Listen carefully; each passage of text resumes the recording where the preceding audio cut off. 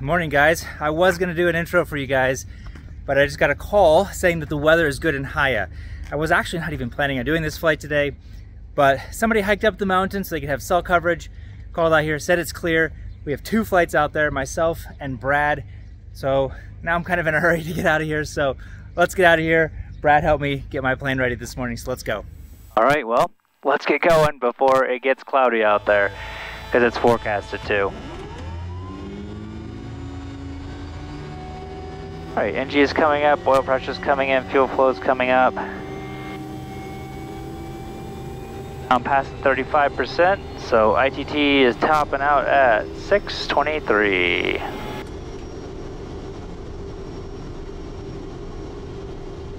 Yeah, looking at the weather, it looked like it potentially could be clear right this minute, the satellite, but that's sometimes deceiving. And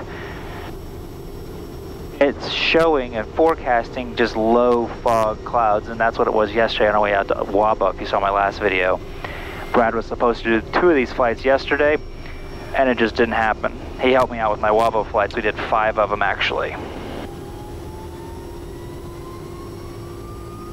gonna go ahead and start this map right here. You guys can just follow along with the map. I'm gonna have it on some of the parts of the videos, but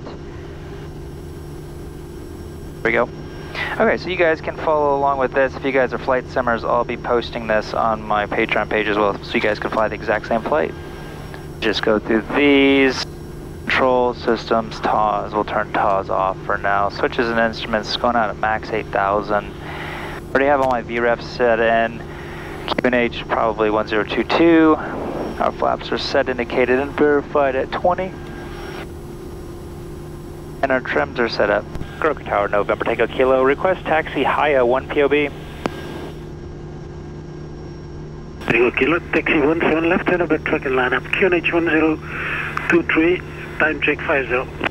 1023, clear to backtrack, line up 17 left, November, that's Tango Kilo. 1023. 1023. Whatever I said, I have no idea, I thought I said that.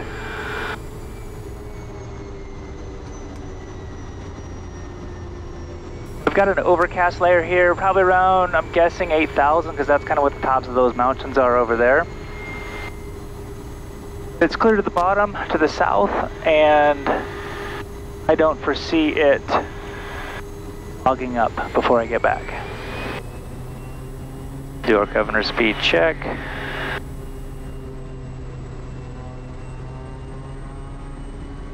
There we go. I haven't been out to Haya in a couple of years with you guys or even myself. We used to go to this place a long time ago when I flew with MAF. I actually don't fly with MAF if you guys don't know. I fly with Ethnos 360. But I did fly with MAF for a year on loan, and I used to come out here quite often. But it's been a while. Tango Kilo, when ready, left and clear for Tango. Requesting right turnout, November Kilo. Tango Kilo, apologies, right in. When ready, right hand, turn clear for takeoff, November Kilo. Alright, ignition, we'll do condition here in just a minute. We've got our lights, bypass, and everything. Ignition, inlet, and lights are done with that. I'm just waiting for my oil temp just to come up just a little bit more. So it's 19 degrees Celsius, so we use this chart up here to figure out our torque values for takeoff performance. So we go 50 under what it's saying just because we have bypass on for takeoff. Our engine inlet is in bypass, so it should be 1440. So I set my torque at 1390 here on the ground, and then by the time I'm rolling, about airspeed alive, I look at my ITT and it should be right around 720. If I'm below that, that means I can add a little bit. If I'm above that, by the time I'm airborne, I'm probably going to be over my 740, which is what we do for our climb outs. If I'm rolling 720, by the time I'm airborne, that extra 50 that I set underneath, because we're going faster now, it will actually bring that torque back up to more what the chart's actually saying. Alright, well, ignition condition, flaps 20, fuel and harnesses, we've already been given the takeoff clearance. 1390, rotate at 53.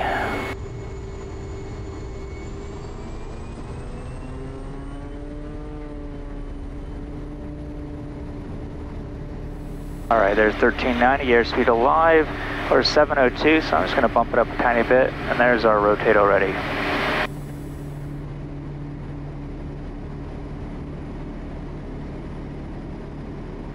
Traffic, 7 o'clock, same altitude, 0 miles. That's probably just Brad's airplane turned on. Well, it's only like a 20-minute flight out here if all goes well. My plan is to head out. We've got a little bit of a dark spot over there. That means that I can see the ridge and the mountain behind it.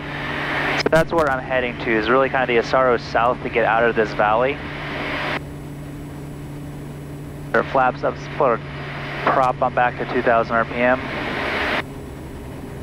And then our ITT will set at 720 for a climb out, but I'm almost at my altitude already because I need to get up to like 7,500 feet to get over these mountain ridges.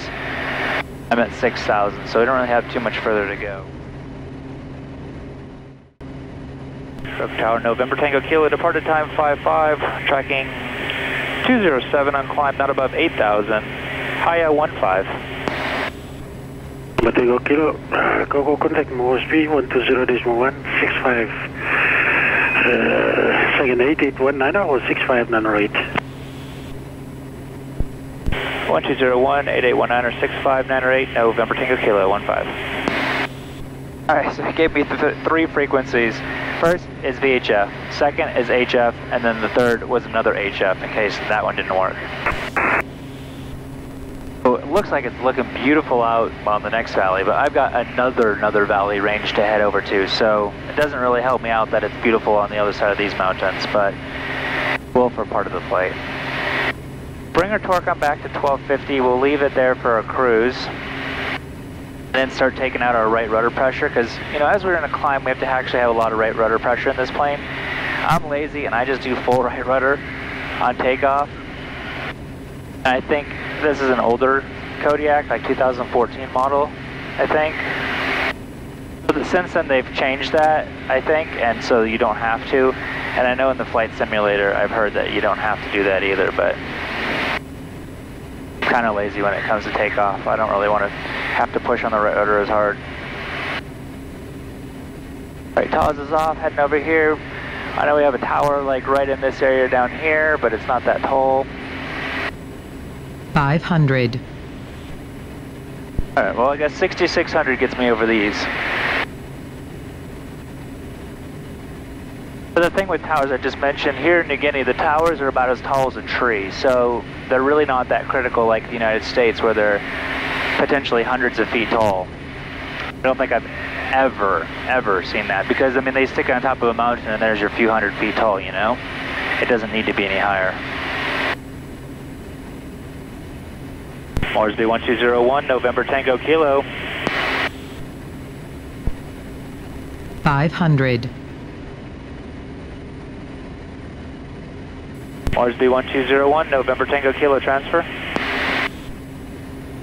God, let's go with HF. Moresby 8819 or November Tango Kilo transfer.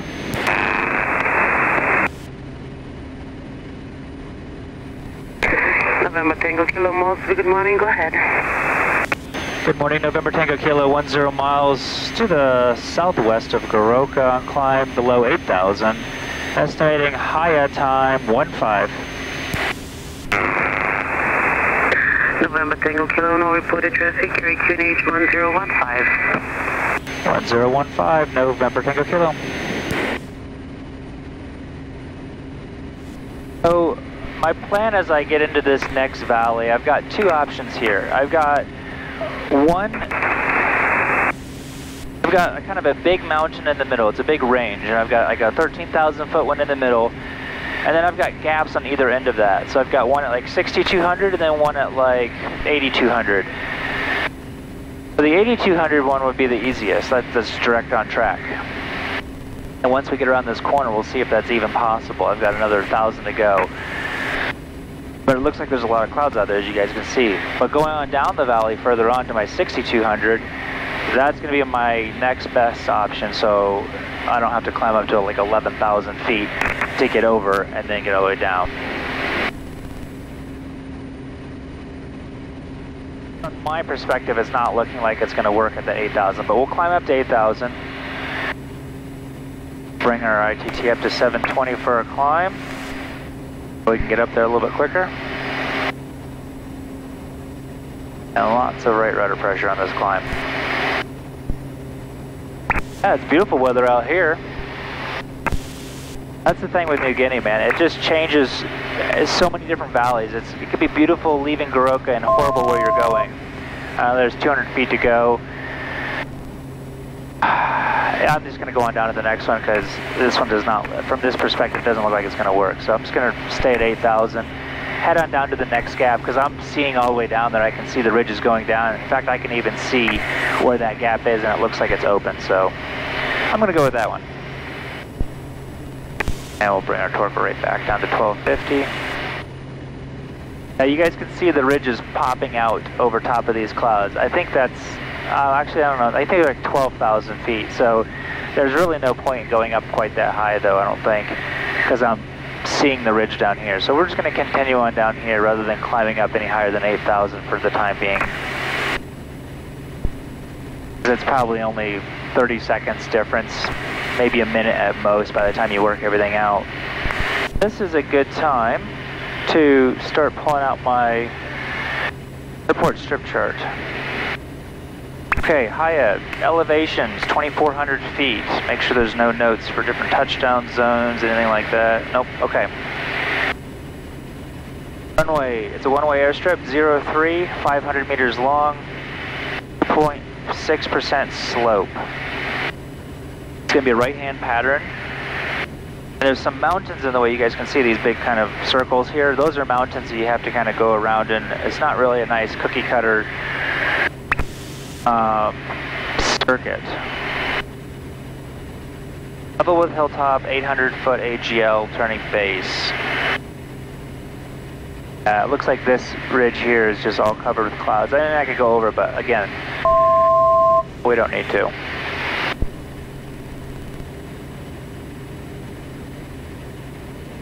Committed, 200 feet AGL just at the river. If we do have to go around, it's like immediate right-hand turn out and then a teardrop back out to the left. In these videos, it doesn't really look like it's that tight of an area ever, but it can feel very tight very quick. Oh yeah, so this, okay, so see how many clouds are coming in right here, and they're filling up the whole valley, and it's spilling out over there. It makes me think that this valley on the other side is filling with clouds pretty quick. If it's already just spilling over top into this valley, because these are two different valleys, that one over there goes all the way down to sea level, and so once the clouds come in, like they're in for the day, they're not moving. And Brad still has another flight out here as well. And then we have 14 passengers that we need to pick up. Oh, let's go ahead and put our pattern altitude in here of 3,400 feet. Just verifying that's what it is. Yeah, 3,400 feet. Go ahead and start up some of this. Let's turn off my right fuel though, because I'm out of balance a little bit. TOS is still off. Our VREF 5230. Oh, 62 knots. All right, already set in. Lights and inlet we'll get here in a minute. And the winds are 7 knots behind me.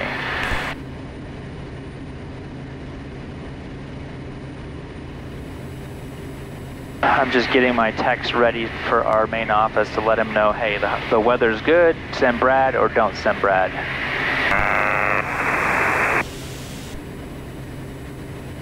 And it's runway 03. So I'm just going to go ahead and throw on my OBS right now. We're on heading mode, so we're going to turn it to 03. And what it does, you can see down here, it shows a little line, which is just draw the line for your runway. You can use this anywhere in the world, but it's really handy here because it's in a valley that's kind of, I'm going to be coming over, I'm not even going to be able to see it until I'm about a half mile to it, so it gives me an orientation, okay, this is perpendicular, this isn't, things like that.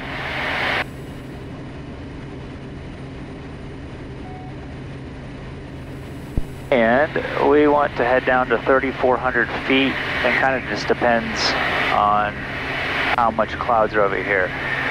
What Windy was showing, Windy is the app that shows weather here, it looked like it was a lot of clouds right here, and it basically stopped right on Haya, like right there. So that's what I'm hoping for. All stations, Haya 120.1, Kodiak November Tango Kilo, 12 miles to the north, 7,400 on descent. Circuit time, Haya 11. All right, it is breaking up a little bit more over here, so that's good. Put it on the big screen so I can see where I'm going. 12 knots behind me.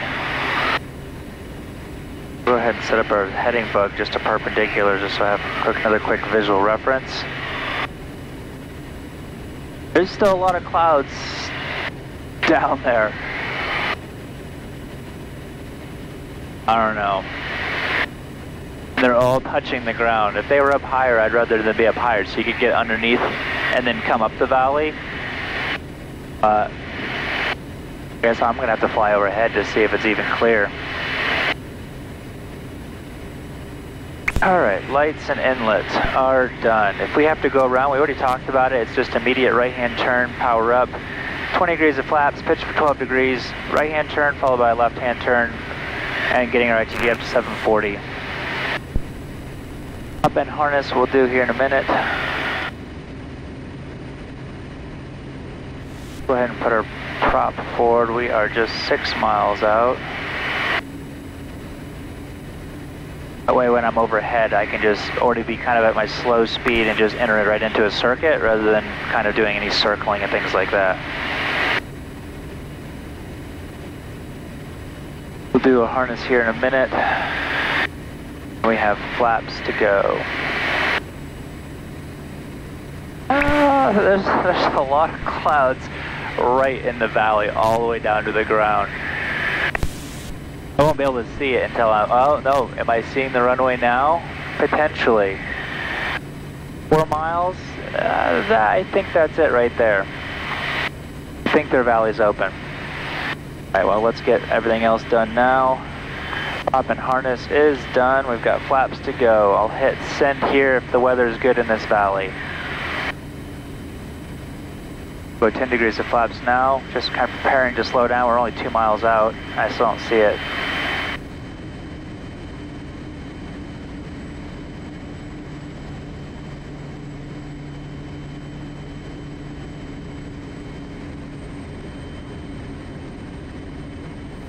Alright, this is the valley it is in. Oh, it's right there. See what I mean? Okay. Ah, shoot. Okay. Well, I'm gonna have to send it when I get on the ground. I don't even know if I can land yet. Let's go 20 degrees of flaps, a little bit high for where I want to be. Moore's V8819er, November Tango Kilo in the circuit Haya. Report after landing. November Tango Kilo. Alright, biggest thing is I don't want to get myself trapped in there with all these clouds. 62 knots. I'm going to go ahead and slow on down to 82 knots here.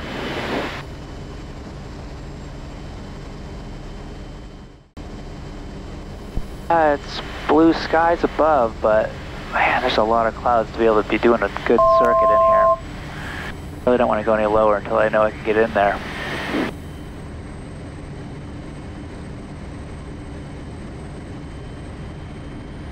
Yeah, I'm not seeing a really great way right this second, so we just climb out of here. 12 degrees, 20 degrees of flaps. Well, a regular circuit is not going to work.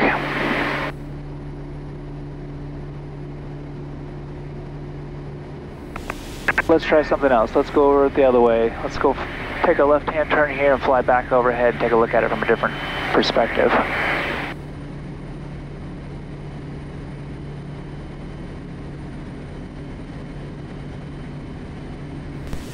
I need to go right through there for my base, and that's not working.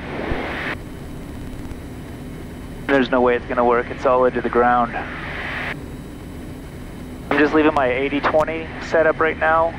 20 degrees of flaps, around 80 knots. Right now I'm going 97, so go back over here and then fly down there and see if we can come up the valley, but I mean, these clouds could just close in pretty quick. And once they're closed in, then you're done for the day. You're not going anywhere. Well, that stinks. Now, there's the strip right there.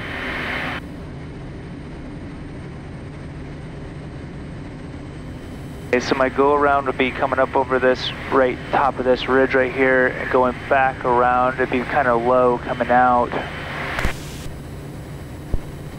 Looks like I have a cloud right on final potentially. The whole valley is open all the way in. I'm going to fly down the valley so I can get a good idea of what I'd have to get out of there with, because I'd be coming out with people. And okay, underneath it looks like, where my base is, it looks like it's open. It's really tight though.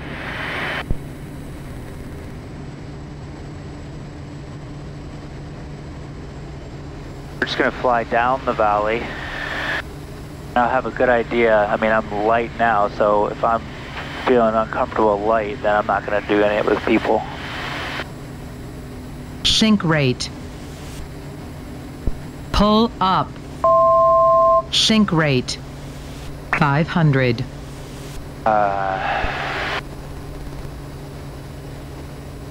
That's pretty tight feeling, I think.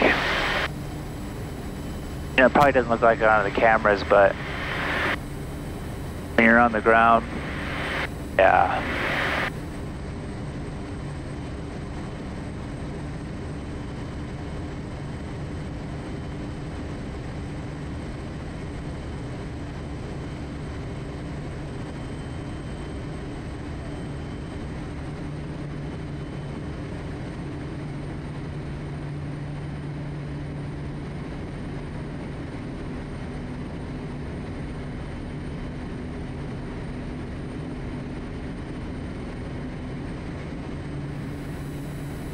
Yeah, I mean, I can get out here. I mean,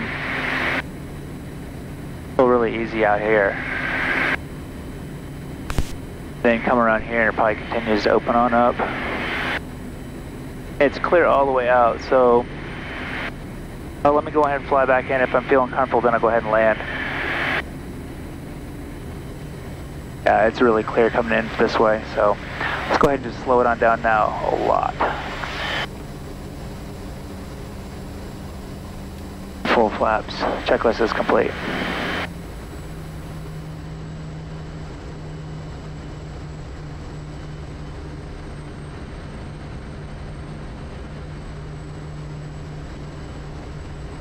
Alright, now I just got to get over on center line.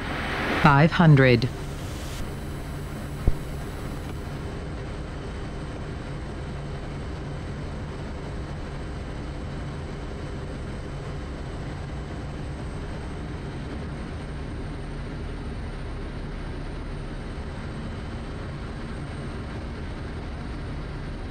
Quite on center line, but we're getting over there.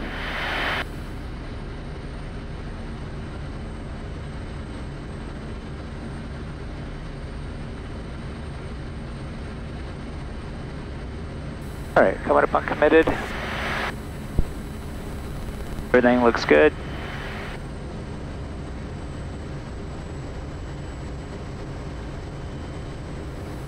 Alright, I'm established, I'm committed.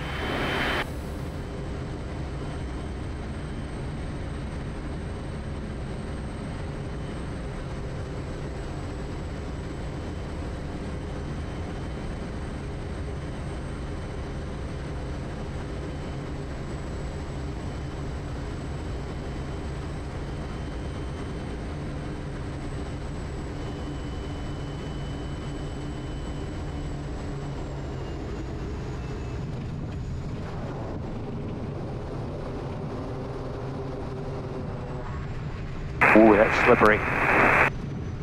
Very slippery feeling.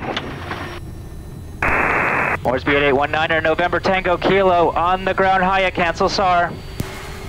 November Tango Kilo, Haya, SAR exterminated. November Kilo. It's really bumpy too, I haven't been out here in a long time. Well guys, I'm going to be getting these guys up as quickly as I can, so that I don't really like the fact they don't have a fence here and all these kids are standing right here.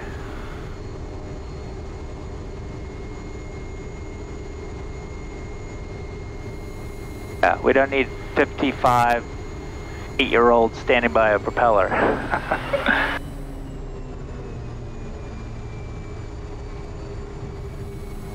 The tire just spinning, or sliding I should say. Alright, well there we go.